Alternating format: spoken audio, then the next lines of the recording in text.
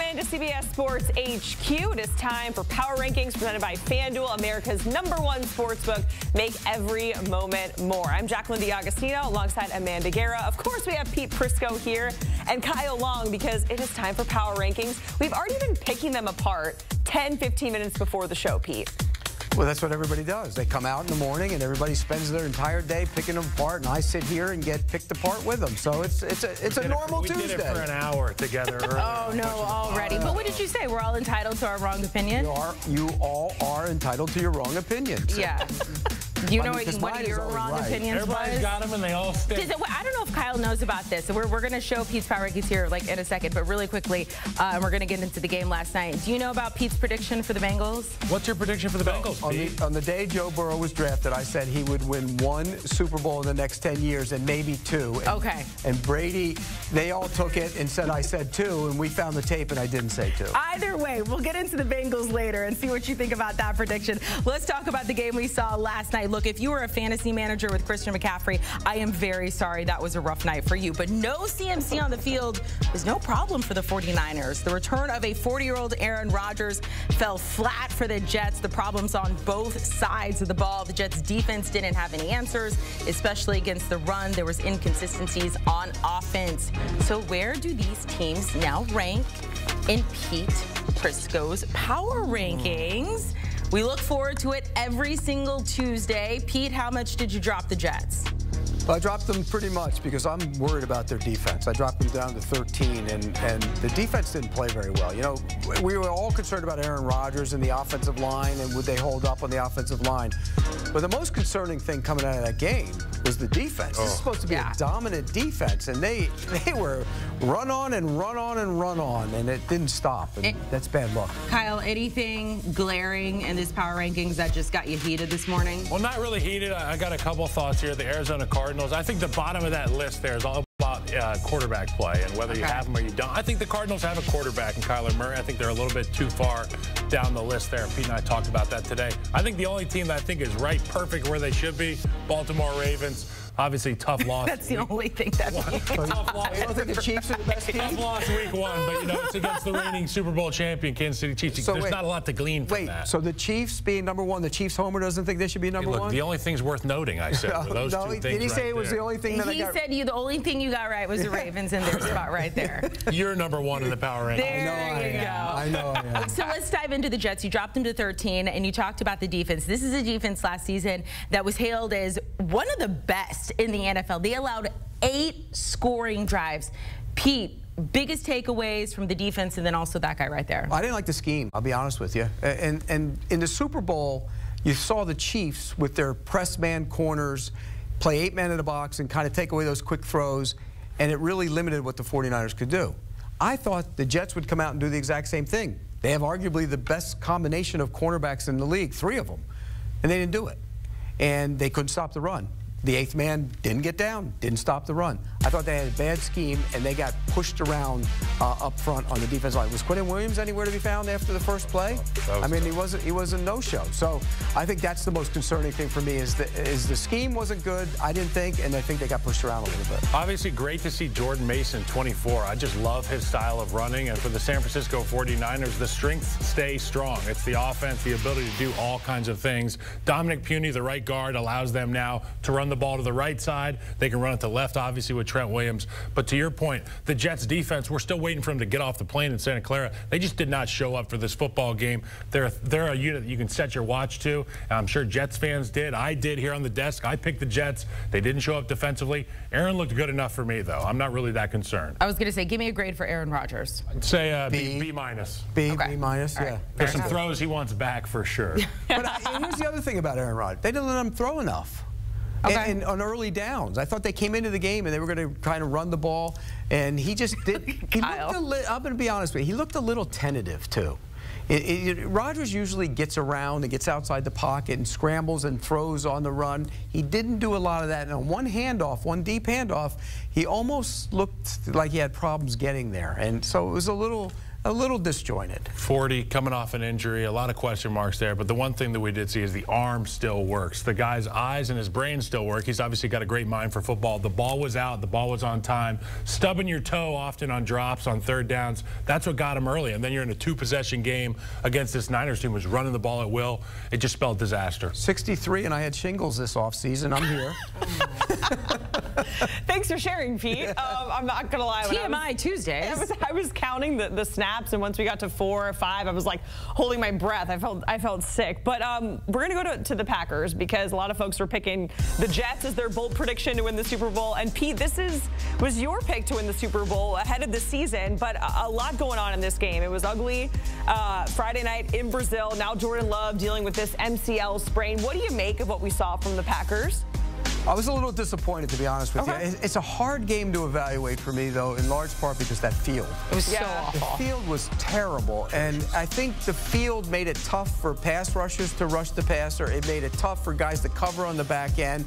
People were slipping all over the place. It was almost like playing on ice. And Saquon slipped the first time he touched the football. It was terrible. And you know, as an offensive lineman, even when they were running, it looked like they started to try to be like a little bit more conservative with how they were. I mean, their legs were slipping out from under them going forward. It was awful. It was awful. And as an offensive lineman, that's an advantage for you because the guys can't get traction and rush the passer. Even if there is a bull rush from a defensive lineman, you can't put your feet in the ground. Like, you know, when you try to pick a cat up and they kind of throw their claws in the ground like you're not picking me up. I do know Jacqueline and Pete have cats. You know that well. Linemen do on bull rushes. You want to be able to get your cleats in the ground. There was no ground. There's no true surface to get your footing on, and it just was ugly across the board. So you got to kind of throw that out a little bit, but the fact that the Packers have dropped down in my power rankings is in large part because the quarterback's hurt. If he's out for 4 to 6 weeks, they're done.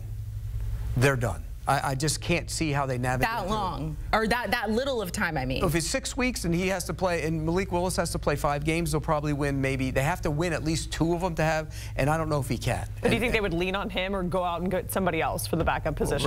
Right now they're leaning on him. Option, yeah. He's their guy, and that's always concerning. I mean, he was not very good last year. I will say this. He was much better when I saw him in training camp, and he was much better in the tape you watched in the preseason. He looked improved, but how much improved remains to be seen. So the Packers also had some defensive issues, but again, I go back to the field. I think the field had impact on that. The fact he couldn't even get a Hail Mary off, though, is a little concerning. Brutal. Yeah. But either way, it's week 1, and like you said, it was a disgusting game. Let's go to the Bengals. You dropped them to 16th, losing to the Patriots. This is a team that had a 4.5 win total set, so they're well on their way. Pete, what do you make of the Bengals? That was not a good look for them, and they're staring 0-2 in the face. I mean, I know Joe Burrow is the Patrick Mahomes killer, as they like to say, but they go on the road and play that team. That's tough to do. They were flat offensively, and now there's talk that Chase had a virus or something before the game. We didn't know if he was going to play or not. T. Higgins wasn't there. The offensive line, which was rebuilt, it wasn't very good, and defensively they weren't great. So I think you add it all up, there is cause for concern in Cincinnati because we thought Joe Burrow coming back would fix everything. Well, he didn't. Yeah, Burrow healthy with some continuity with guys like T. Higgins this offseason. Jamar Chase being the hold-in. A lot of stuff, a lot of balls in the air for Cincinnati Bengals. And you know what? It really came down to stopping their run for the Cincinnati Bengals. They were not able to do it. The Patriots, the team that was just disrespected all week, they went out, they pinned their ears back, and they said, come and stop us, boys. We're going to run this football. Good job by the Patriots. I don't have a ton of concern down the stretch with this Bengals team because, to your point, a lot of star power on that offense. They're going to get healthier. T. Higgins will be back. Jamar Chase will be in lockstep with Joe Burrow. They'll be back up. They'll be back up. Do you want to adjust your prediction from like however many years ago at this point? What prediction?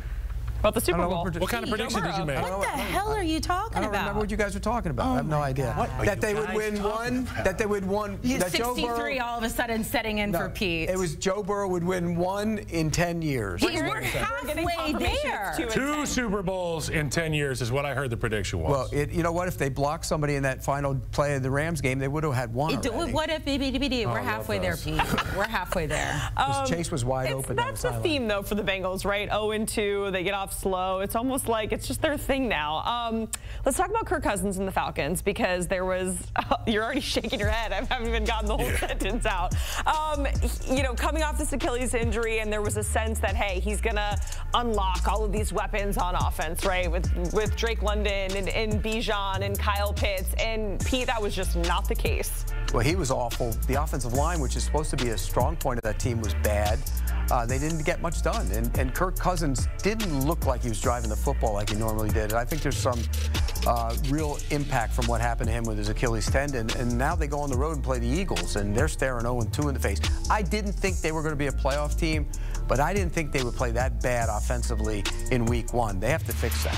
Really, really poor showing for the Falcons offensively. And to me, it just spells a little bit of disaster. It means to me that Kirk Cousins is not healthy, to your point. He's not all the way there. And if he's not healthy, and you Which he says he is. He claims he is, but you can't run the offense the way it's supposed to be ran. Let the other guy in there and run it, because what is that offensive line built to do? And to Pete's point, they want to run the football. They want to run the football, have the suck of that defense up at the line of scrimmage. Next thing you know, play action shots over the top. That's what they did out west for a while with this coach. I didn't see it yet. I'm afraid that Kirk Cousins can't get to the top of his drop, put his foot in the ground with confidence, and drive out and throw those balls down the field. They must have told him it was a big game.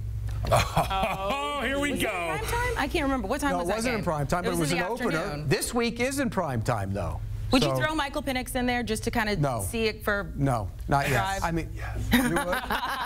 You're giving up on Kirk Cousins already? I'm not giving up on Kirk Cousins. I say if you're not healthy, get him out so he can run the offense that your coach has designed. He says he's healthy. He says he's healthy. Well, show me that you're healthy. Yeah. All right. We've been talking a lot of bad. Let's go to some good. There's a lot of love for Baker Mayfield on this desk right now. Pete, you like him as a player, you like him as a guy.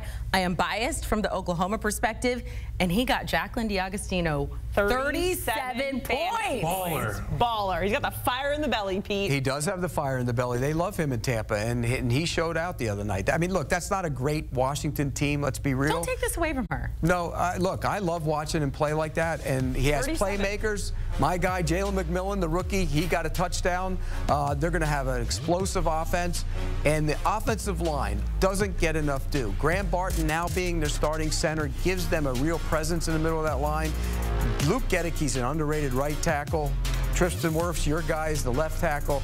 I love this offense. Defensively, I'm worried this week because they're so banged up in the secondary. And that's always a concern when you go play the Lions. I know the Lions didn't throw it around that well last week, but this could be a game where both teams get a little up and down the field. You know, we look around the NFL this year and all years, really, and you can kind of get that, you know, you get the tight shot on the quarterback on the sideline, and it kind of tells their mood. You know, we saw Deshaun Watson down in the dumps on the sideline, Bryce Young on the bench. Baker Mayfield is an all-vibes guy. He is a man's man, a dude's dude. This is the kind of guy that every offensive lineman wants to block for. They will strain down the field when he tucks it and runs because he's a dude. That's an unquestioned leader. All vibes team, Baker Mayfield. You think Cleveland wouldn't mind having him back right about now? Ooh. Nice trade, guys. Nice trade. Give them the name of your fantasy team, and I want to see if they get it. This is going to be very telling because I'm going to know. I'm going to look so dumb when No. I have a feeling you'll both get it. It is Bake It Off because he is my quarterback. Why? Shake It Off? Oh, good job. Are you a Swiftie, Kyle? My wife and I just got tickets to go see her at the Hard Rock at some point. Or are they the ones that Pete sold? They're probably the ones I sold. Probably. I got fleeced in that deal. Yeah, I didn't. Yeah, exactly. I did the fleecing. Our bank called us like, is this you? Kyle, you had Pete on this morning on Pushing the Pile. Yep. Let us know what went on. Or Pete, let us know. Either one of you. They ripped apart my power rankings. We had a draft of offensive line, which I clearly won, and then we also gave out some awards. It was a lot of fun. The awards, you know, come check out me, Pete, and Mike Renner on Pushing the Pile.